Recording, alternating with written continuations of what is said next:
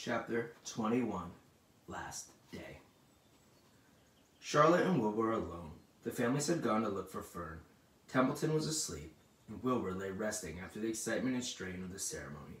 His medal still hung at his neck. By looking out of the corner of his eye, he could see it. Charlotte said Wilbur after a while, "Why are you so quiet?" "I like to sit still," she said. "I've always been rather quiet." "Yes, but you seem especially quiet today. Do you feel all right?" "A little tired, perhaps, but I feel peaceful. Your success in the ring this morning was, to a small degree, my success. Your future is assured. You will live, secure and safe, Wilbur. Nothing can harm you now. These autumn days will shorten and grow cold. The leaves will shake loose from the trees and fall. Christmas will soon come and snows of winter, and you will live to enjoy the beauty of the frozen world. For you mean a great deal to Zuckerman, and he will not let any harm come to you, ever. Winter will pass and days will lengthen and the ice will melt in the pasture of the pond. The song of the sparrow will return and sing, and frogs will awaken with the warm wind when it blows again.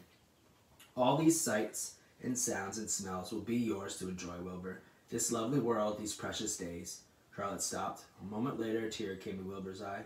"Oh, Charlotte," he said, "to think that when I first met you I thought you were cruel and bloodthirsty." When he recovered from his emotion he spoke again. "Why did you do this all for me?" he asked. "I don't deserve it. I've never done anything for you." "You have been my friend," replied Charlotte. "That in itself is a tremendous thing. I wove my web for you because I liked you. After all, what's life anyway? We're born, we live a little, and we die. The spider's life can't be helped being a little something of a mess, with all its trapping and eating flies. By helping you, perhaps I was trying to lift up my life a trifle. Heaven knows, anyone's life can stand a little of that." "Well," said Wilbur, "I'm not good at making speeches. I haven't got my gift for words like you. But you saved me, Charlotte, and I would gladly give my life for you. I really would." "I'm sure you would, and I thank you for your generous sentiments." Charlotte," said Wilbur, "we're all going home today. The fair is almost over. Won't it be beautiful to be back at home in the barn cellar again, with the sheep and the geese? Aren't you anxious to get home?"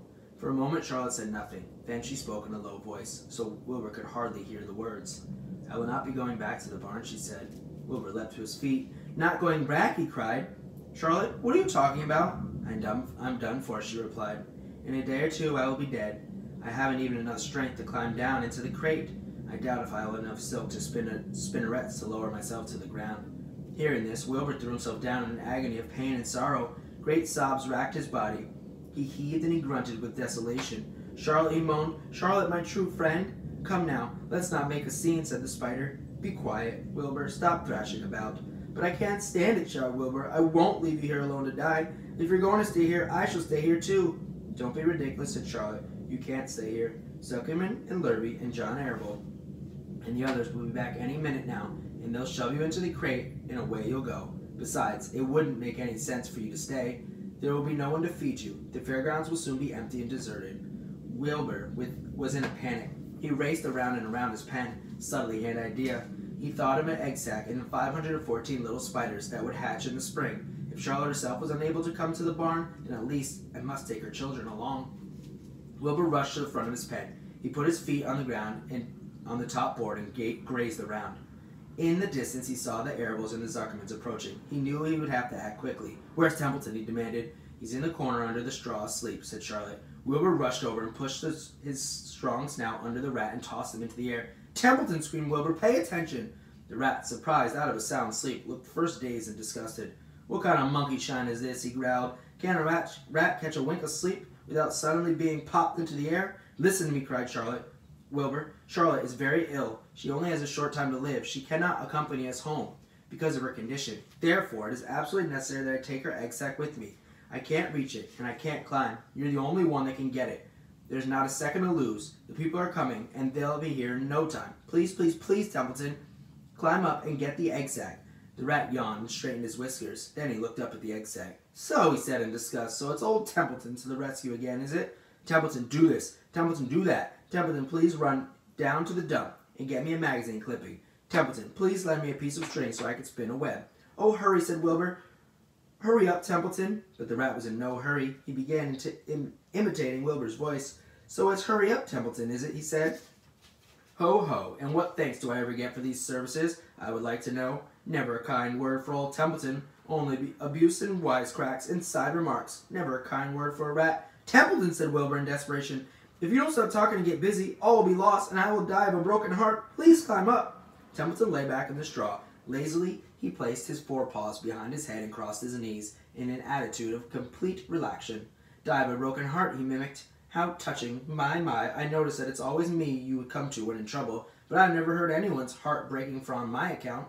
Oh no, who cries anything for old Templeton? Get up, screamed Wilbur. Stop acting like a spoiled child. Templeton grinned and lay still. Who made trip after trip to the dump, he asked. Why, it was old Templeton. Who saved Charlotte's life by scaring away the arable boy with a rotten goose egg? Bless my soul, I believe it was old Templeton. Who bit your tail and got you back on your feet this morning after you fainted in front of the crowd? Old Templeton. Has it ever occurred to you that I'm sick of running errands and doing favors? What do you think I am, anyway, a rat of all work? Wilbur was desperate. The people were coming, and the rat was failing him. Suddenly he remembered Templeton's fondness for food.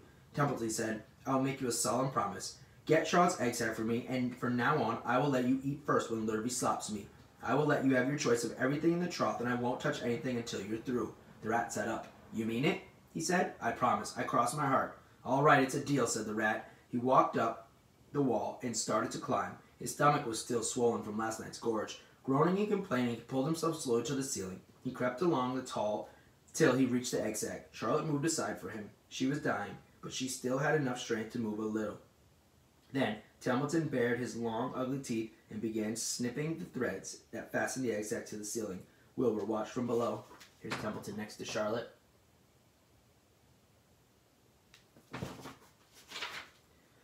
Use extreme care, he said. I don't want a single one of those eggs harmed. The stuff sticks in my mouth, complained the rat. It's worse than cotton candy. But Templeton worked away at the job and managed to cut the egg sack adrift and carry it to the ground, where he dropped it in front of Wilbur. Wilbur heaved a great sigh of relief. Thank you, Templeton, he said. I will never forget this as long as I live. Neither will I, said the rat, picking his teeth. I feel as though I'd eaten a spool of thread. Well, home we go. Templeton crept into the crate and buried himself in the straw. He got out of sight just in time. Lurvy and John Arable and Mr. Zuckerman came along at the moment, followed by Mrs. Arable, Mrs. Zuckerman, and Avery and Fern. Wilbur had already decided that he would carry the egg sack. There was only one possible way. He carefully took the little bundle in his mouth and held it there on the tip of his tongue. He remembered what Charlotte had told him, that the sack was waterproof and strong. It felt funny on his tongue, and it made him drool a bit. And of course, he couldn't say anything. But as he was being shoved into the crate, he looked up at Charlotte and gave her a wink. She knew he was saying goodbye in the only way he could. And she knew her children were safe. Goodbye, she whispered. Then she summoned all her strength and waved her front legs at him. She never moved again. The next day, as the Ferris wheel began to be taken apart and the racehorses were being loaded into the vans and entertainers were packing up their belongings and driving away in the trailer, Charlotte died. The fairgrounds were soon deserted, and the sheds and buildings were empty and forlorn. The infield was littered with bottles and trash. Nobody of hundreds of people that had visited the fair knew that a gray spider had played the most important part of all. No one was with her when she died. Oh, that one gets me every time. Chapter 22, A Warm Wind.